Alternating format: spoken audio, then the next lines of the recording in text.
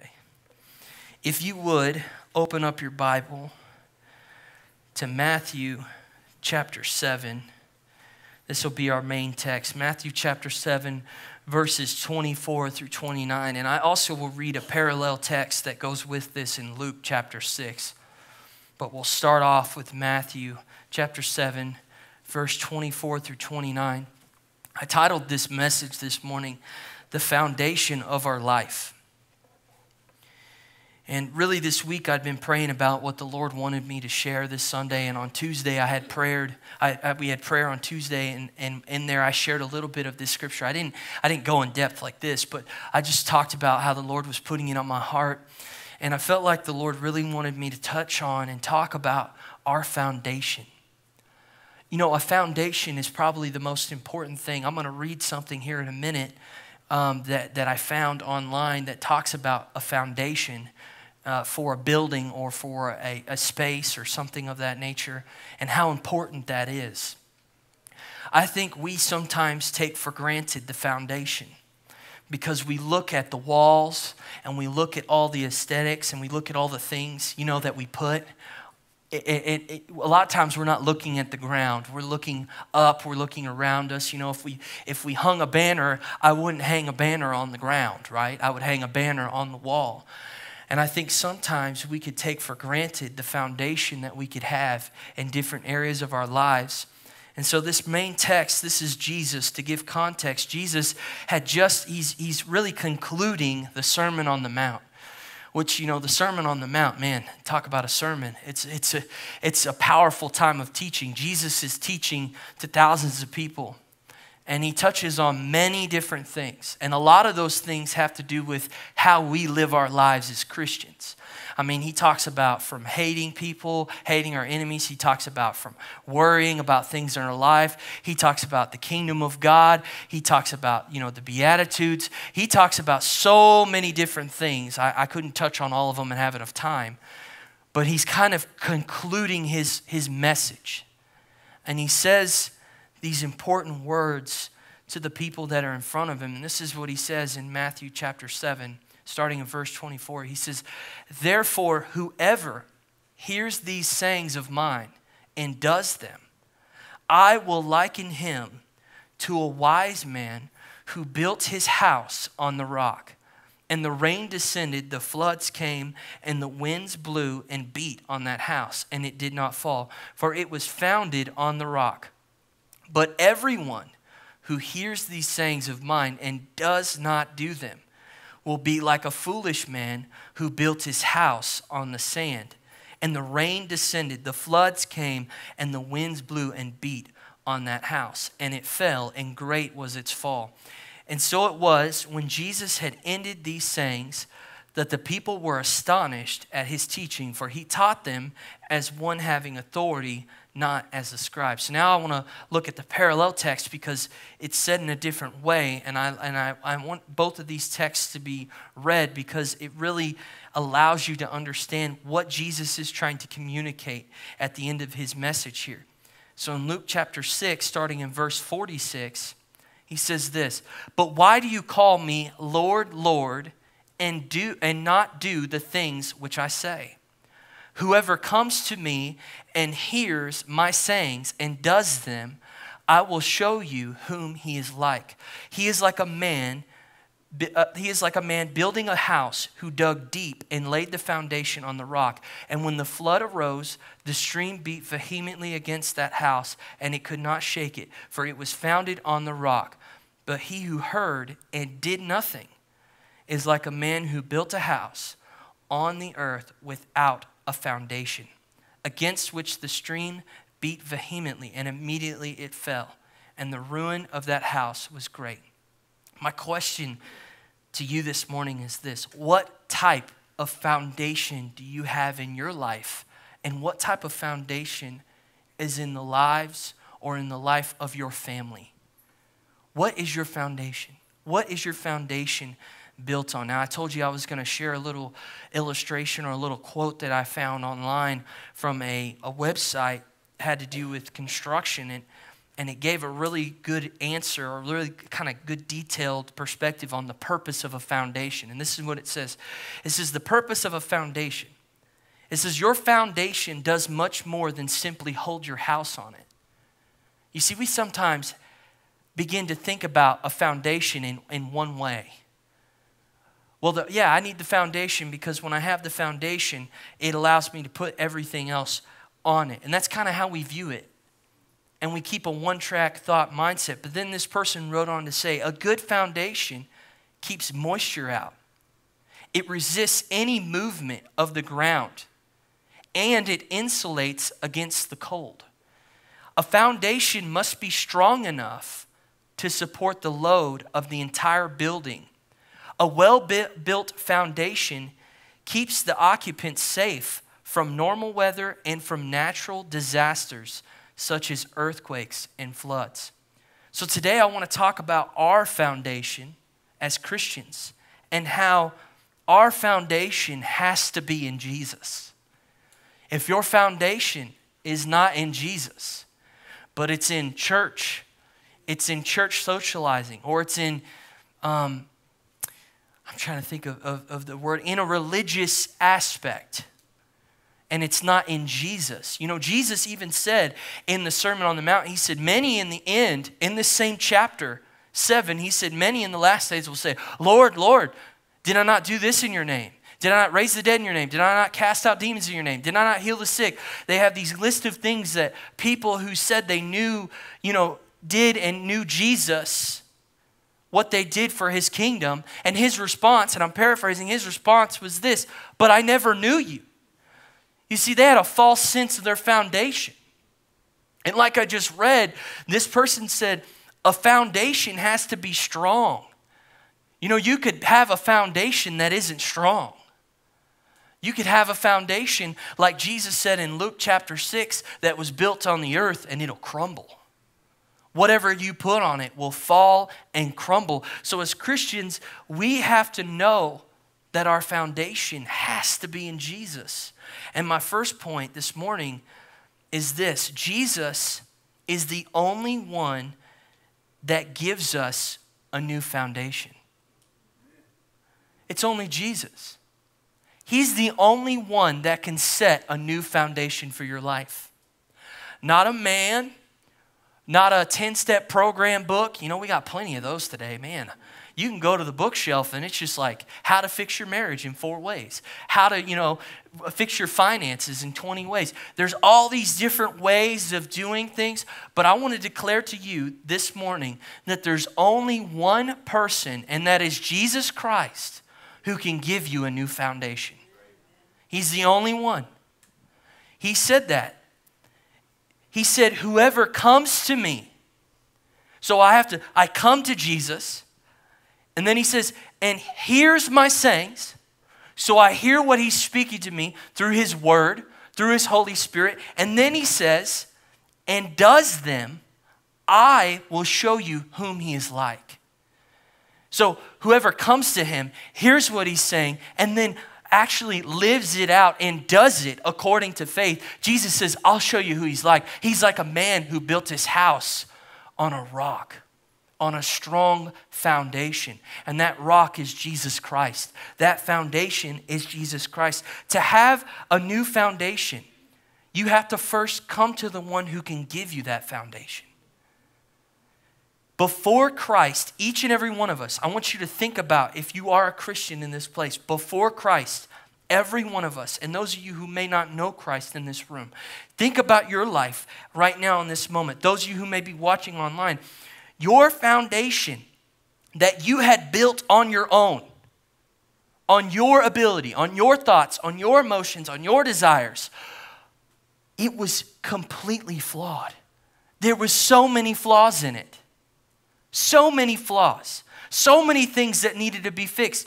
Those flaws were seen most importantly in what? In our sinfulness, our sinful nature. I mean, I think about my life. I can only testify for myself. I can't testify for anyone else. But when I testify for myself, I think about my life, and I think I had built my foundation on drugs, on immorality, and on sheer wickedness.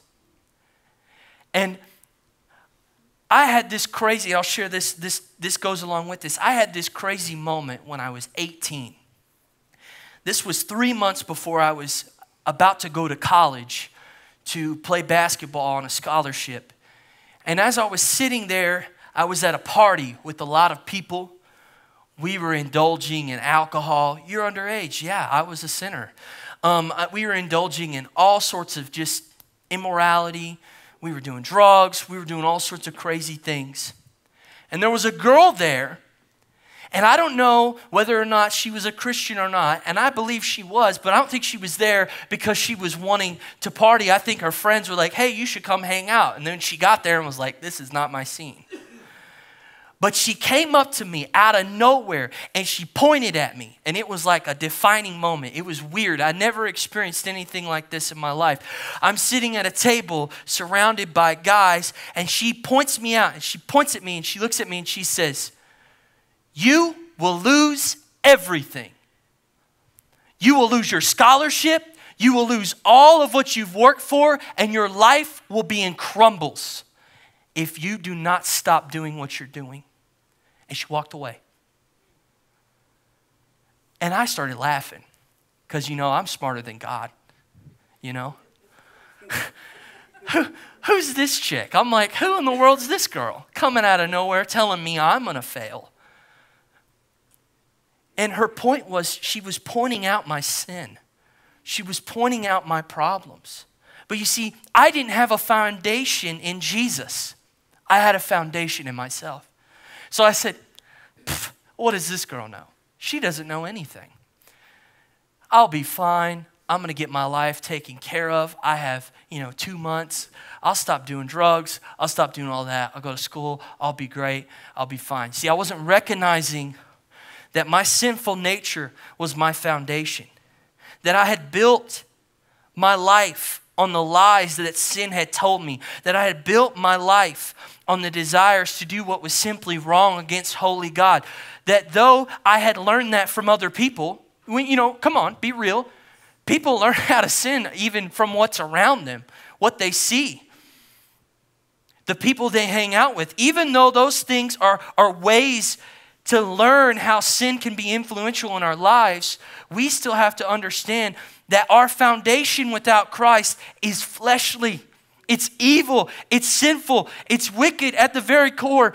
And really, there's no way to set yourself free from it. And how do you know that? Well, I was watching a documentary recently about an athlete who had struggled with addiction. And during his time being an athlete professionally, he had stopped drinking. His problem was he was addicted to alcohol. And he had stopped drinking, but something happened. He said, when I stopped drinking, I had to replace it with something. And what that tells me is this: your flesh can never save you from your flesh. Because the way he replaced it was he started to indulge in sugar and sweets and different things of that nature. So when he would feel the urge to drink, he would start eating M&Ms and ice cream, and he would eat all these things. Why? Because he's trying to fill and replace what his flesh wasn't getting with more fleshliness. And by the end of it, he was back into his alcoholic addiction. And even to this day, he still has other vices that he can't get rid of. Because why? Because the flesh doesn't profit anything. It cannot save you. It cannot keep you. It cannot free you. It cannot redeem you.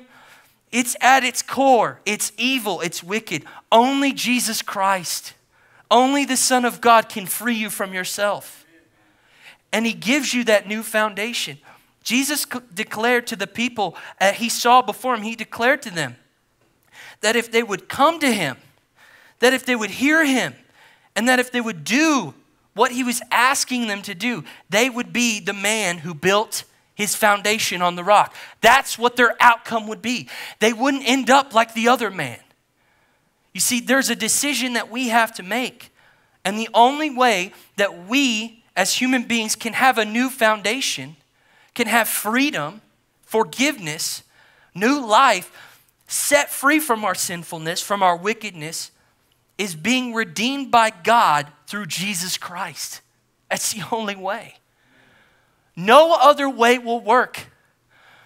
I don't care if you tell me, well, I do this. No, I'm telling you, it won't work. You'll always be profiting the flesh because only Jesus can bring us into his Spirit. Only him. Only he can give us the Holy Spirit and give us freedom through his blood. Listen to this psalm. This is Psalm 40. And we're going to read some verses today. So wake up, everybody. Wake up. Be awake. Everyone's like, I know it's hot. It's really hot. But I need you to wake up. Be awake. We're going to read a lot of scripture because we need that as Christians. It says in Psalms 40, verse 1, it says this is a psalm that David wrote. He says, I waited patiently for the Lord, and he inclined to me and heard my cry. He also brought me out of a horrible pit, out of a miry clay, and he set my feet on what? On a rock. He set his feet on a rock. You see, Jesus wants to set our feet on a rock. And that same rock, I believe David, and I believe he was referring to is that rock that Jesus was referring to. God, him. He set his feet upon a rock and established my steps. He has put a new song in my mouth. Praise to our God. Many will see it and fear. Many will see it and fear and will trust in the Lord. Blessed is the man who makes the Lord his trust and does not respect the proud, nor such as turn aside to lies. Many, O Lord, my God, are your wonderful works which you have done, and your thoughts toward us cannot be recounted to you in order. If I would declare and speak of them, they are more than can be numbered. Sacrifice and offering you did not desire. My ears you have opened. Burnt offering and sin offering you did not require. Then I said, behold, I come in the scroll of the book. It is written of me. I delight to do your will, O my God, and your law is within my heart. He says, I have proclaimed the good news of righteousness in the great assembly. Indeed, I do not restrain my lips. O Lord, you yourself know. I have not hidden your righteousness within my heart. I have declared your faithfulness and your salvation. I have not concealed your loving kindness and your truth from the great assembly. And that's what I say to you today. I am not trying to hide or conceal the truth. The truth is that Jesus is our only Savior from this world and from our sin, from our filthy foundation that we build. That he's the only way for us to have a new foundation found on him. Only in him does he pick us up and set us on a new foundation, on a rock. Romans 1:16, and I said this to our youth this week. I said, for I am not ashamed of the gospel of Christ, for it is the power of God to salvation for everyone who believes. It's through the power of Jesus Christ and his salvation, his gospel, that we're given new life and a new foundation to live for him. It goes on to say, Paul says, for the Jew first and also for the Greek, for in the gospel, for in it, the righteousness of God is revealed from faith to faith, as it is written, the just shall live by faith. I'm unashamed that Jesus is the true Son of God. We should not be ashamed to declare to the people around us that, hey, their foundation may not be the right foundation. We should not be ashamed to declare to those that we interact with on a daily basis that Jesus is the one who wants to give us new life. That he died for us, that he was a sacrifice for us, so that through him, through his gospel, we can be set free. We could be redeemed. Romans 3:23, for there is no difference, for all have sinned and fallen short of the glory of God. You see, we have to understand first that we're flawed before we can be fixed. I was listening to a minister the other day, and he was talking about the importance of that today. People need to understand that they're sinners. That on their own, without Christ, there's only wickedness. We've become afraid to say this in the church because we're afraid to tell people that what they're doing is wrong. We're afraid to tell them that sin is bad and that they should not be indulging in it. And we're afraid of what they may think, or if they'll come back. Or if they'll come. The point is not whether or not they're going to come back or what they think about us. The point is, just like David said, I'm not going to conceal it. I'm not going to hold it in. I'm going to speak the truth in the great assembly. Whether it be in this assembly or it be somewhere else, I'm going to speak that truth because that's the freedom that people need. It's in Christ. Romans chapter 5. Look at chapter 5, verses 6 through 11. It says, for when we were still without strength in due time, Christ died for the ungodly. Jesus came for the most ungodly one of us. He came for us who are flawed. He came for us who are broken. He came for those who don't have the correct foundation. For scarcely for a righteous man will one die, yet perhaps for a good man someone would even dare to die. But God demonstrates his own love towards us in that while we were still sinners, Christ died for us.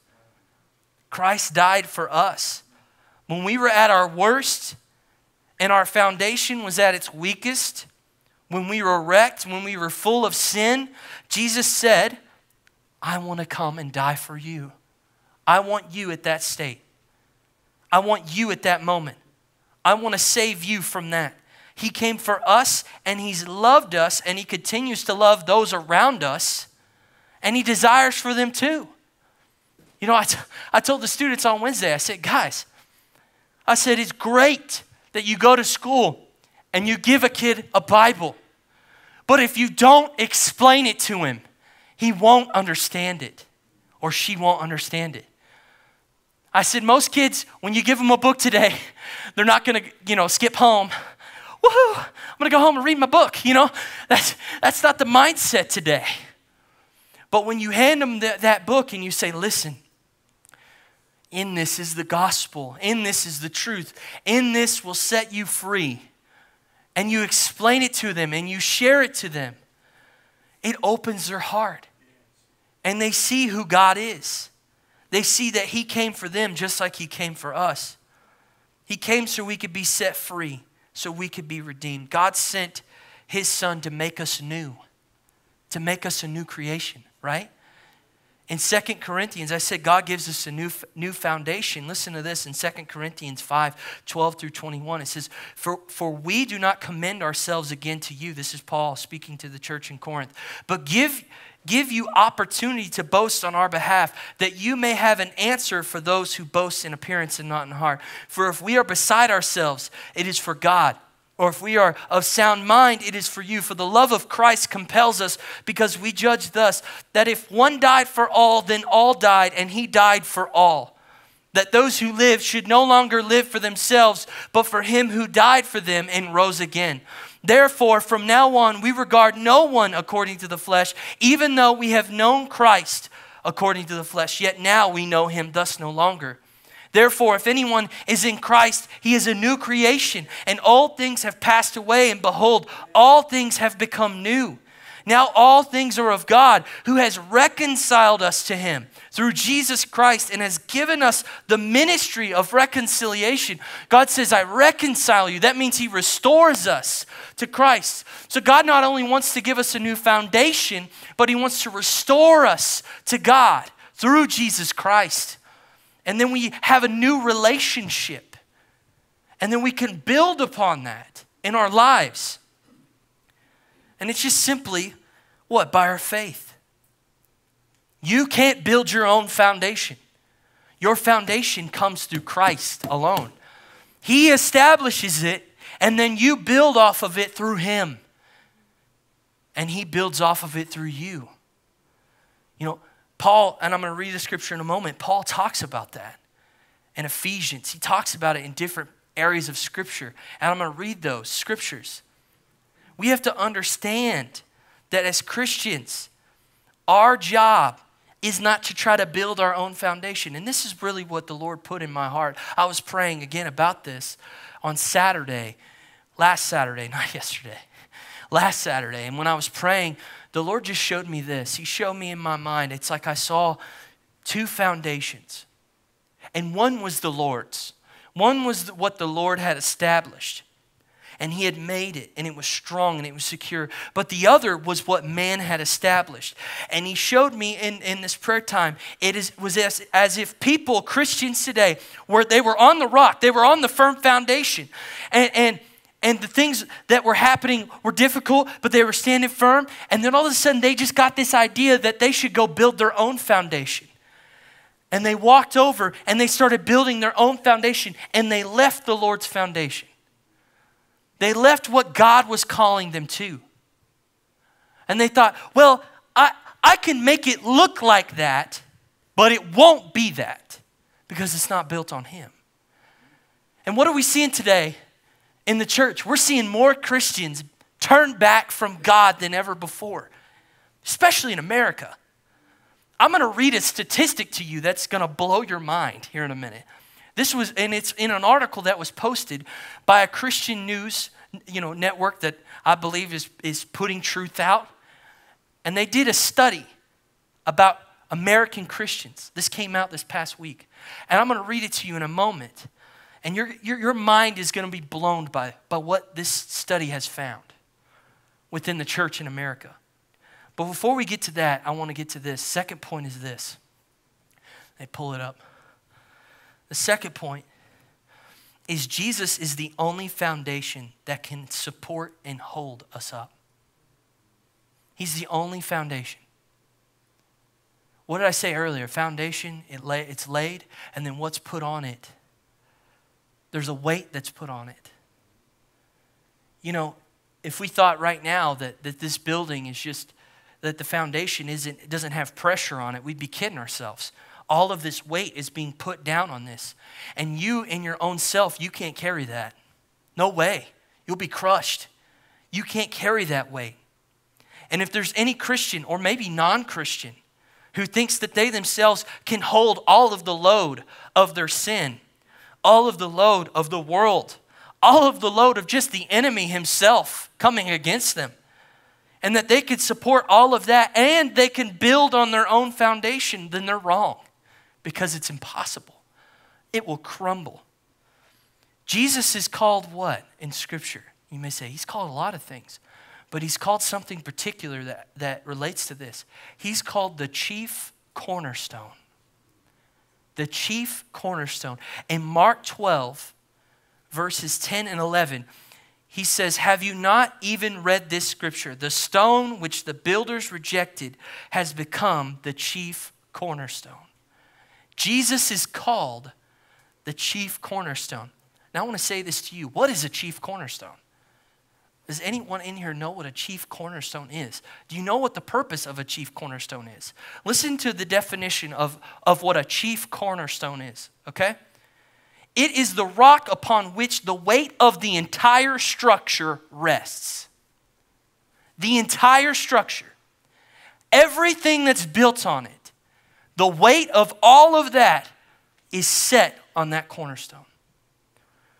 So when Jesus isn't our foundation, when He's not our cornerstone, we have nothing to hold us up. Absolutely nothing. Nothing to hold up our lives and nothing to hold up the church.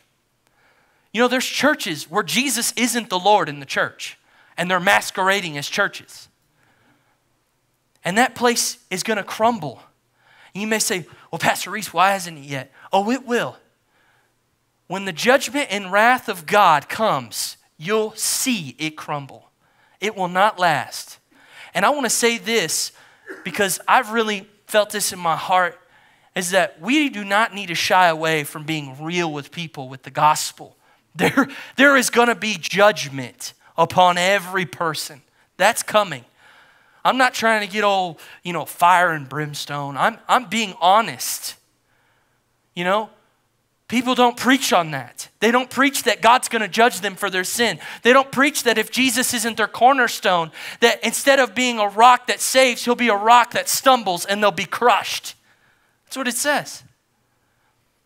We have to understand that Jesus has to be the one thing that holds us up in our lives.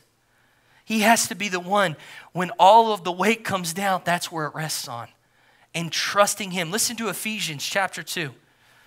verse 19 through 22, it says, now therefore, this is Paul, now therefore, you are no longer strangers and foreigners, but you are fellow citizens with the saints and members of the household of God, having been built on the foundation of the apostles and prophets, Jesus Christ himself being what? The chief cornerstone.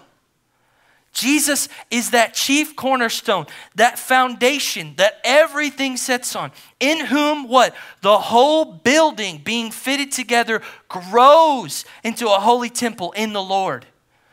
So not only are we personally growing and being built up, but the church as a body is being grown and built up. But Christ, if he's not the cornerstone, then it's going to fall. That's why Jesus has to be the foundation for our lives. He has to be the foundation in our families. He has to be the foundation in the church. He has to be the foundation to everything. I don't care how you feel. I don't care how you think. I don't care if you've done every good deed on earth. That has nothing to do with it. The fact is that Jesus Christ has to be the foundation. And if he's not, is anybody awake in here? I can't tell. Come on now. I didn't come here to, just to sit in silence, man. I feel strong in my heart. The church right now is not in the right place. I'm not talking about this church. I'm saying the church in the entirety. We have shied away. We have made other things our foundation in this season. We've been putting more importance on what we want in our fleshliness and less importance on Jesus Christ. And that's why people are rocked. That's why people are just in total despair. That's why people are just crumbling. Because their foundation, it's not sure. It's built on their emotions. It's built on their needs. It's built on their sinful desires. It's built on, what CNN says. Oh my gosh. And they live their life with Jesus not being the foundation. And then they wonder why it's so bad. They wonder why it's so bad. It blows my mind. Jesus, he talked about two men in this ending. He said there was a man that listened, he heard, and he did it. He obeyed it. But then there was another one. And the other one was the one who, guess what? He was there for the sermon. He was sitting in the front row. It says, if we go back, it says in Luke chapter 6, look at it in chapter 6. It says, but he who heard and did nothing. He heard it. He heard how to have the good foundation. He knew what he needed. But guess what? He said, I'm good. I can do it myself. I don't need that. I know how to build it. I know how to handle it. I don't need God's help during this season of COVID. I don't need God's help with running my family. I don't need God's influence. I don't need him as a foundation for my marriage. No. I could do it myself. And so he went out, what did he do? He tried to build on what he could make. And what does it say? It says he heard and he did nothing. And he's like a man who built a house on the earth and without a foundation. And when the streams beat against it. He didn't even hit a storm. A stream came along. He didn't even have any wind. Just a stream came. And it immediately fell. That's what it says. And the ruin of that house was great. There's two choices here, church. There's two choices that we can make. And only one really brings freedom and blessing and restoration. And that's Jesus being our foundation. How many of you ever done this in your life? You got away from Jesus being your foundation. What happened? Oh man, it was like a tornado just came through, right? Everything starts going left and right. Everything's going wrong. I was talking to someone recently, and they were talking about how they wanted God's blessing in their life. This person's in my family. They want God's blessing in their life, but they don't want to give up sin. I just looked at them and said, you'll never get God's blessing. It doesn't matter how hard you're going to try. You'll never get it. Your foundation will never be secure. You'll always be longing for something else, and you'll never find it. Until we surrender, until we hear We come and we obey. Then Jesus gives us the foundation. Then he gives us the security. My mom said this to me yesterday. I called her. I love my mom. She's such an encouragement to me. She said, son, when I wake up, I never worry about you. My mom lives in New Mexico. I don't get to see her a lot. And I said, really? You never worry about me? She said, no. And you want to know why? I said, why? She said, because I know your foundation's secure. I know your life's built on Jesus. And the Lord tells me every day not to worry. Because I know he's keeping you. I don't even worry. And it's true, she doesn't. She doesn't even worry. And that's because she understands that when you make God your foundation, not only was that for me, that was for her. She was making God her foundation, saying, God, I trust you. That you're going to keep me. That you're going to watch over me and you're going to watch over my family. He keeps us secure. He doesn't allow us. He doesn't allow, what did I say earlier about what a foundation looks like? He doesn't allow the moisture to get in. He doesn't allow our hearts to get cold.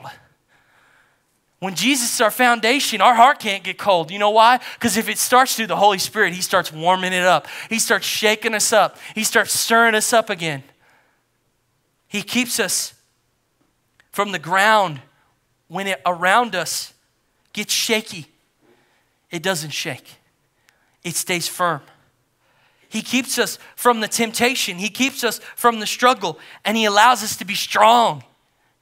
He keeps us strong through it. So when we're standing on him and we're secure in him and everything else around us is chaotic, we have peace and we have comfort. The third thing is this. With Jesus as my foundation, we have an eternal home waiting for us. Not only does Jesus become my foundation on this earth, he builds me a foundation in heaven. When Christ becomes my foundation, I have comfort and security here. But I also have comfort and security knowing that when I get to him, he'll have something for me there. What does he say? And we know the scripture in John 14, verses 1 through 7. He says, let not your heart be troubled. You believe in God, believe also in me. And in my Father's house are many mansions. And if it were not so, I would have told you. But I go to prepare a place for you. And if I go and prepare a place for you, I will come again and I will receive you to myself. So Jesus is saying, not only will he make us like the sound man, the man who came to Jesus, he heard Jesus, he obeyed Jesus. Jesus is saying, not only will I bless that man or that woman who comes to me and lives for me with the foundation they can build on in their life now. He says when they get to the next life, when they enter in with me because they have been faithful, because they have obeyed me, because they have loved me and followed me, he says they won't even have to build it. I'll have it built for them already. I'll have it ready to go. As soon as they walk in, he'll take you right to it and say, I made this for you. I made this for you. I had this for you. I prepared it for you. Listen to this statistic. This article, I think, is going to blow some of y'all's minds. When I read it, I was broken. This is why we cannot let anything else become our foundation. Jesus has to be our foundation. He has to be your foundation. He has to be. Listen to this article. A new survey shows that the majority of Americans no longer believe that Jesus is the path to salvation. And instead, they believe that being a good person is just sufficient. As part of the ongoing release of the Arizona Christian University-based Cultural Research Center American Worldwide View Inventory, the latest findings exploring perceptions of sin and salvation from George Barna, the group's director, shows that nearly 2/3 of Americans believe that having some kind of faith is more important than the particular faith with which someone aligns. 68% who embrace that notion identify as Christians. including 56% of self-described evangelicals and 62% of those who identify as Pentecostals, 67% of mainline Protestants, and 77% of Catholics also embrace that idea. They embrace the idea that I don't need to submit to Jesus, that I don't need to make him my foundation, that I don't need to believe in his death, burial, and resurrection. I just need to live a good life, give $5 to the homeless guy, and always be kind, and I'll enter in. I don't need to address my sin, my evilness, my wickedness as a human being. I don't need to address the fact that I need a Savior. I don't need any of that as long as I'm good. Listen to this. Slightly over half of Christians respondents said they believe someone can attain salvation by being good or doing good. 50% of Christians. That's totally against the Word of God. Do you understand? The Word of God does not say that. And people are believing this. And churches, some churches, I'm not going to name names, but churches are putting that out. In addition to the viewpoint that eternal salvation can be earned, survey results show that 58% of Americans believe that no absolute moral truth exists. And that the basis of truth are factors of sources other than God. 58% of Americans. That's including Christians and non-Christians. 77% said that the right and wrong is determined by factors other than the Bible. And you're telling me we don't need a world that needs Jesus as the foundation? We got to wake up, church.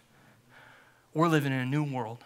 This world is not like what some of the elderly and elders in this church grew up in. And I hate to say that. And I'm thankful for your faith and for your life. But we're in something completely different. Completely different. He says 59% said that the Bible is not God's authoritative and true word. And 69% said that people just need to be basically good. People are dying and going to hell without even a drop of fear. I feel so bad. Can you imagine how many people are they come before Christ? That makes me think of Nicodemus. The story that Jesus had with Nicodemus. Nicodemus was one of the most religious men there was. Nicodemus thought he had it all together, and he was good to go. And he had a lame man that sat out in front of his gate. He walked by every day, he wouldn't even care. The dogs would lick his sores, that's what Scripture says, and they both die.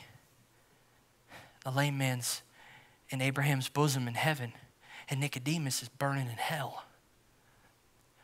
I wonder how many Nicodemuses there are that go into the church and think, I just need to be a good, nice person.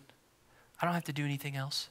I don't have to believe in the gospel. I don't have to surrender my life. When I just read Scripture that talked about from the Apostle Paul, how he gave his life, so now we give our life. And people just accept it. I'm not here to, I don't want to say, pat me on the back. I'm here to be real and honest. And if I've stepped on anyone's toes in here, I'm sorry, I don't apologize for that, because maybe you needed that. And I don't mean that in a rude way. I mean that in a loving way. Like, I love you.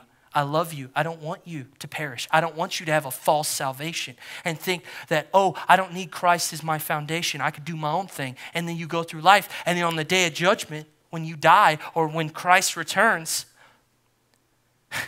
you're out of it, bud. And you never believed what the true truth was. That the only way to salvation is through the life given by Jesus Christ. Through Him. And we do that in faith. People talking about good works don't amount to anything. You will run yourself into the dirt trying to do good works. Good works are not what it's about. It's about faith. It's about putting your faith in Jesus. Listen to this, Ephesians chapter 2, verses 4 through 10. It says, but God, who is rich in mercy, because of His great love with which He loved us, even when we were dead in our trespasses, made us alive together with Christ. By grace you have been saved. And he raised us up together and made us sit together in the heavenly places in Christ Jesus, that in the ages to come he might show the exceeding riches of his grace and his kindness towards us in Christ Jesus. For by grace you have been saved through faith. It's by God's grace and our faith being put in him. And it says, "In that not of yourselves." It's not us. It's not our good works. I declare to you today, being saved, having salvation, forgiveness of sin, being restored to God in relationship, becoming a true Christian has nothing to do with how much you can do. It simply has to start with you believing in faith in your heart and giving yourself to Christ in faith. It says, "For by grace you have been saved through faith, then not of yourselves. It is the gift of God, not of works, lest anyone should boast." How prideful are we to say that we get our own? You don't have to punch my ticket, Jesus. I'll punch my own. I can do it myself. Again, what did I say? Flesh profits nothing. It's flesh feeding the flesh. We don't want to admit that we're wrong and that we need Jesus to come and save us. It says, "For we are his workmanship, created in Christ Jesus, for good works, which God prepared beforehand that we should walk in them." It's by grace that we're saved. It's by God's grace that he would even allow us to have a foundation in Jesus Christ. He could have just said, forget it. But he didn't. He didn't say that. Tori, if you could come. We're almost finished. My heart is burdened, church, because from what I just read to you, the statistics, now that was statistics with Christians and non-Christians, okay?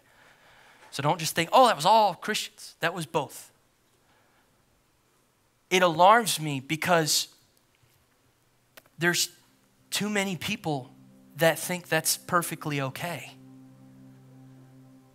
That they don't need to acknowledge the fact that Christ has to be their foundation in their life. That they could just do good things and have their way and you know, they don't have to sacrifice anything. You know, I was sharing something with my wife this morning when we were coming in. You know, we were talking about in the Old Testament, you know, the story of Hannah. It's a happy story, you know, but it's a sad story too, you know. It's sad because Hannah couldn't have children, you know. And she had tried for so long and she couldn't have kids. And she would pray and pray and pray. And then one day she prayed this prayer. And you see a lot of people that when they look at that prayer, I think sometimes they look at the fact that her prayer was answered in the sense that she had a child. But they forget what the cost was. There was a cost. When she got on her knees and she said a prayer with no words, because she was praying so hard in her heart to God that even the priest came to her and said, he thought she was under the influence. He thought she was drunk. But he didn't realize she was praying so hard in such a way she didn't want any man to hear what she was saying to God. And she prayed a prayer, but she didn't pray a prayer, oh God, just give me a kid. Thank you. There was sacrifice in the prayer. She said, Lord, and I'm paraphrasing, if you give me a child, I'm going to give him to you. I won't even keep him. Just give me a child. Think about that. She wanted a kid so bad. She would sacrifice the opportunity to see him go from a baby to a grown man. And God saw that. And he answered the prayer. And it said that when Samuel was of the age, she took him to the temple and she left him there. And I'm sure they saw each other, but it wasn't all the time. And then it went on to say that she had many more children. Why did I say all that? Pastor Reese, what does that have to do with anything? There was a sacrifice. She sacrificed the opportunity to have what she fully wanted for God. Are we willing to sacrifice what we want and say, God, I give it all to you. I make you my foundation. I make you my everything. I'm not going to build anything on my own. It's not about what I can do or how I feel or how I think. It's not about what my family thinks. It's not about what my mom and dad may think. It's not about what the world and my friends think. It's simply about you. I'm all in. And when we do that, God sees the sacrifice and He says, I'm going to protect you. I'm going to keep you. I'm going to guide you. It's going to be difficult. You're going to go through the storms. You're going to have the river beat against your foundation in your home. You're going to have the trials. But guess what? I'm going to see you through every single one of them. And you're going to stand on me in the end. And not only will it be for you, but all those looking around you will see your foundation and go, how is he still standing? How is he still there? I mean, we got to think about it in perspective. Jesus is talking about people building a home. Imagine if you saw a home in a neighborhood that was totally untouched and a flood came through and destroyed every other home. I'd be going to that guy going, excuse me, sir, what did you put in this house? Like, you know, 4 tornadoes hit this one street and your house has nothing missing. How is this possible? And he smiles and says, my foundation is built on Jesus. It's not built on me. I actually didn't even do anything. I just trusted God with all of my heart. And I put my faith in Him. And I built my life on Him. And every time something would come, He would help me. And you know what? I did get scared. Sometimes I huddled down in the bathroom and I got in the bathtub and I thought, oh Lord, but then He reminded me that He was going to keep me. And I didn't worry and I didn't fear. You see, God's calling us to build our lives that way, but He's calling the church to build their lives that way. Because when the stuff gets really tough, we haven't hit it in America. In China, it's so sad. In China, they're making the Christians kneel and bow and pray to the president of China. And if they don't, they kill them, they beat them. We have it easy. Yet we don't even do it. Jesus says, you call me Lord, Lord, but you don't even do what I say. Yet you want my foundation, yet you want to be built on me. There's sacrifice. We have to sacrifice as the church. We have to be all in. Yes, God frees us and redeems us. And He saves us. And it's beautiful. But there's something after that. And He calls us to. And we have to live our lives through Him. We can't miss that. We can't start on His foundation and then decide to go build somewhere else. Won't work. Won't work. You'll come running like the prodigal son right back to it because you'll know. Amen. Let's stand. As we conclude, let's pray. I don't know how many of you may have been touched by this message, and to be quite honest with you, I never go into a message looking for that. You know why? Because then I'm looking for something that I did. I'm not looking for that.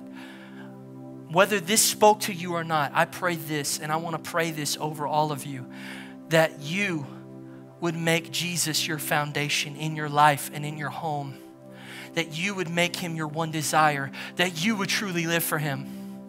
Because I'm not prophesying, I'm just saying things are not going to get better right now. And why should we be afraid to acknowledge that? Think positive, think positive, think positive. No, it's okay. It's okay if things aren't always perfectly positive. Because we have a God that controls the positive and the negative, and I'm not worried about it. But if I don't keep my faith, and if I don't continue to make Him my foundation, well, I shouldn't be surprised when everything falls around me. Because that's what He said it would do. That's what He said. Let's pray. Lord, I thank you for your word. And I thank you for every person here, God. And God, I thank you for your church. I thank you for every man. God, life is a beautiful thing. The fact that we could be alive and not only made, but made in your image and kept by you. And God, you desire the most wicked amongst us and the most righteous. And Lord, I pray for your people. I pray for the church. I pray, God, that we would make you our foundation, Jesus. That Jesus, you would be the rock that we would stand on, that we would dig deep and we would seek you and we would draw near to you and we wouldn't veer left or right from you. And God, forgive us when we have. Forgive us when we started digging 2 feet from your foundation, trying to make something on our own. Lord, forgive us when we tried to do things on our own. God, we desire to build upon you and your foundation, Jesus. You are our cornerstone and we put our trust in you. You are the cornerstone of this church, Trinity Life Church. And we are going to put our faith and our hope and our trust and our love in you, Jesus. And we know that you're with us. And Lord, I pray today for anyone in this place who hasn't made you their foundation, that today they would come. They would come to the one who makes them a new creation. They would come to the one who gives them true life and freedom. And they would give their hearts to you today, Father. That they would seek you and cry out to you in prayer and give all of their lives to you. And God, I pray that you would keep those who have been devoted to you. That right now may be in a storm. And they're in the bathtub and they're scared. God, remind them that you're the foundation that they're on. That you're not going to let them fall. That you're going to keep them. And you're going to get them through that storm. And I pray that they would be encouraged today, Father, in Jesus' name. And Lord, I thank you so much that we rely on you and that you love us and keep us. We praise you, God. In Jesus' name we pray. Amen. Amen. Well, be blessed, church. You'll have a great rest of your beginning of your week and continue to tell others about Jesus. Amen. Amen.